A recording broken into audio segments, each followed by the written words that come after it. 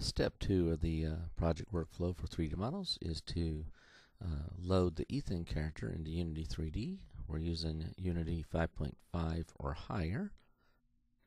So once you start Unity, you'll want to click on New, and you'll start a new 3D project. You can give it any name you want. We're going to call it 3D Project Workflow Testing. And then we'll go ahead and create that.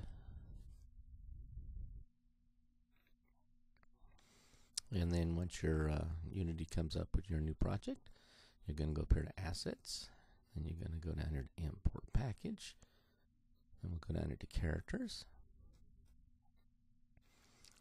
And it's going to prepare the package for import.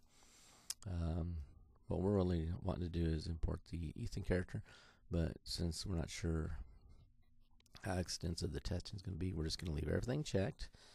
Which you have to, if something's unchecked, you want it all, you just click the all button, and then we're going to do import to bring into Unity, our Unity project. I say these assets.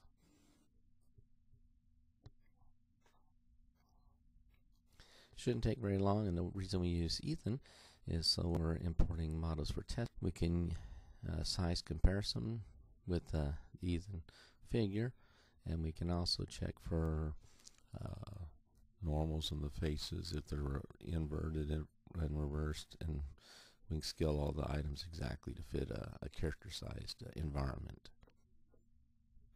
And after it completes, you'll notice down here in the project you have a standard assets folder, and so basically we're going to go down through here. We're going to be looking for the Ethan figure. Oh, excuse me, I think he's a first person. Stand by. Actually, we look under standard assets, go to characters, and then we look down in here in the third person character.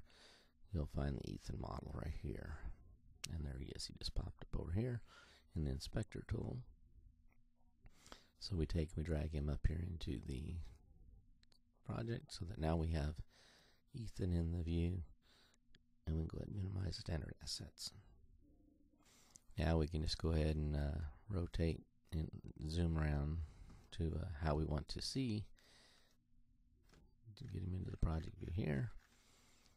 So now we have him loaded, and so now when we bring in models, we can size comparison with the Ethan figure.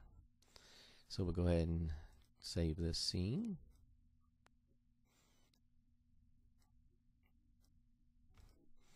And we'll just call it main. And then we'll go ahead and save our project. And we are now prepared to use Ethan character in Unity for 3D model testing.